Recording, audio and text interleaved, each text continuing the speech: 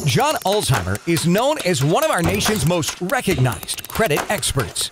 Having worked for 28 years in the credit industry, John has become one of the most prolific speakers about credit and the go-to authority on answers to credit-related questions. Credit Countdown with John Ulzheimer.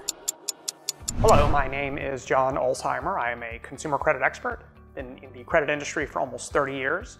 Spent time at FICO, which is the credit scoring company, and Equifax, which is one of the generally recognized credit reporting agencies. All right, today we're going to talk about what happens when you apply for a credit card. So we're going to talk about the application process, try to get you a little bit more educated on what happens behind the scenes. I think sometimes when we apply for credit cards, probably all the time when we apply for credit cards, that we're sitting in our computer, we're tap, tap, tap. We find a credit card that we think we like, that we think we want. We just, fill out some information online and we click submit or apply, however the button reads. And then magically, a week or two later, a credit card either shows up in the mail or we get a letter indicating that we've been denied for a credit card. What happened between the time where you clicked submit and the time you either got your credit card or you were denied? So let's talk about that. So obviously, all credit card issuers, this is not specific to credit card issuers, just specific to lenders in general, they want you to make application. That application can either be written or it can be done online using an online form. You're going to be asked for a variety of information: name, address, social, date of birth.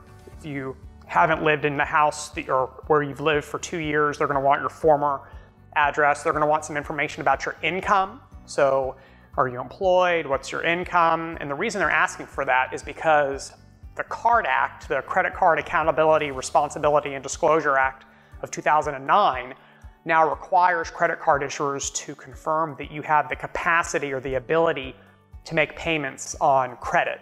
And so that's why they're asking you for your income. Plus, they also want to know if you have the capacity to take on new debt or a new debt obligation, because it doesn't make sense for a lender to give you money if you can't pay them back. So they're going to make you or ask you to make application. The byproduct of making the application is you're going to either click I agree or you're going to check in some boxes.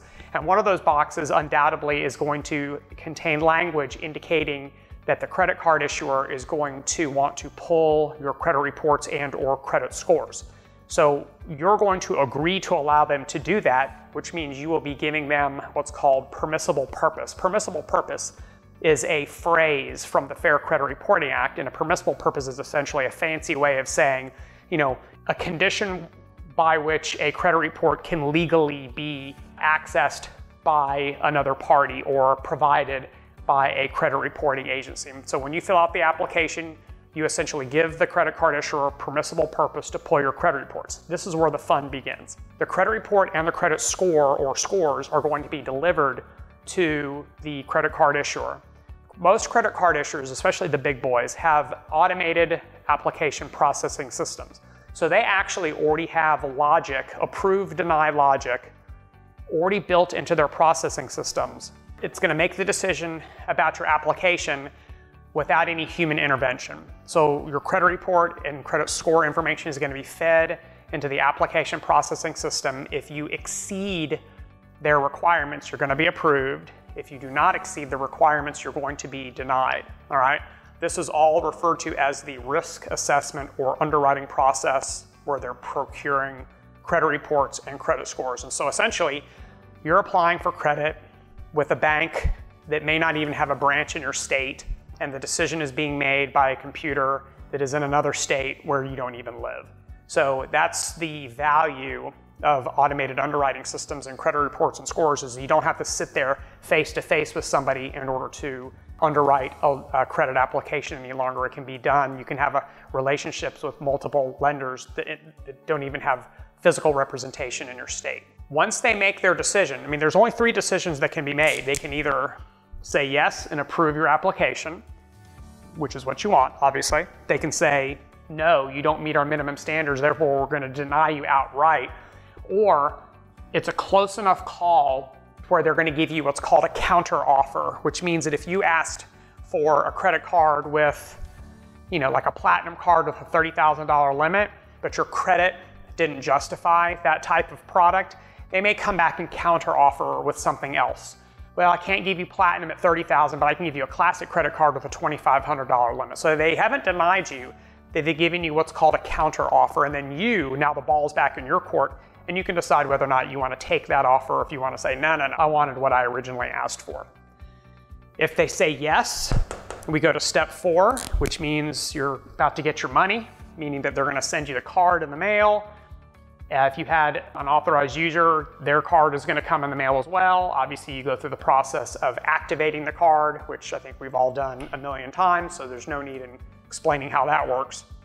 If you were given a no decision or a counteroffer decision, then you're going to get something referred to as a notice of adverse action. You also may get something called a risk-based pricing notice, or an RBP. A risk-based pricing notice is generally sent when you get a counteroffer, and this notice communicates to you and indicates that you have been given an offer that other people have not gotten because they have better credit and therefore they've gotten better offers. So this just basically tells you that other people are getting better deals than you, and it's likely because of your credit. If the answer was straight up no, you're going to get an adverse action notice, and most people just call those denial letters. The adverse action notice is going to indicate a couple of things. Number 1, it's going to tell you that you've been denied. It's going to thank you for your application. Number 2, it's going to let you know where they got the credit report. So they have to identify the name of the credit reporting agency. They're also going to tell you what your score was, not a score, the score that they got from the credit reporting agency.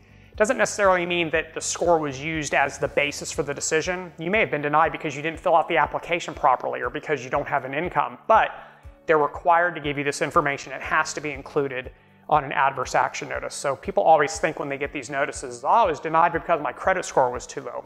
Not true at all. You'd be denied because you didn't fill out the application completely. I know we're talking about credit cards, but if it's a mortgage loan, you may not make enough money to afford the debt that you're going to incur on the mortgage. So you have to really read the letters to get an idea of exactly why you were denied. But that's pretty much it. Once you get your adverse action notice, you could certainly reapply. You can go to another competing credit card issuer and apply with them, or you can work on improving your credit and just reapply with the same issuer sometime down the road. So thank you for your time. If you have any comments or questions, leave them in the section below. We'll talk again soon. For more videos and credit tips from John Ulzheimer, go to www.tradelinesupply.com.